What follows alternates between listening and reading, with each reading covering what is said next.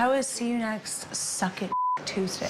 See You Next Tuesday was as painful as it sounds. I feel like last year, James betrayed my trust. So for me, it's like, how could you stoop so low when I made sure that I was, by the book, a good friend?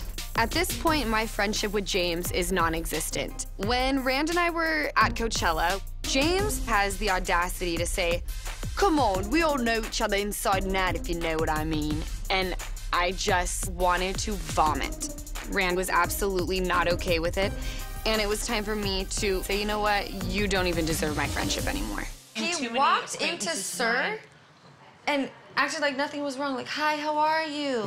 I'm happy you're working at See You Next Tuesday. I haven't seen you in a while. I know, I've been avoiding Tuesdays. When I see him hurt someone like Brittany, who has just always been so kind to him, I've had enough.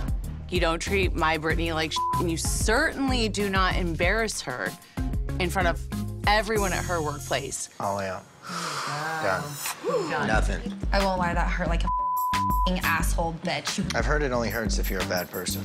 Well, the shoe fit, honey. All right, kick rocks.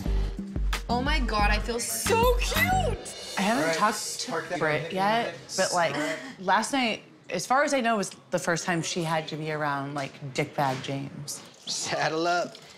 Like literally. Literally, okay.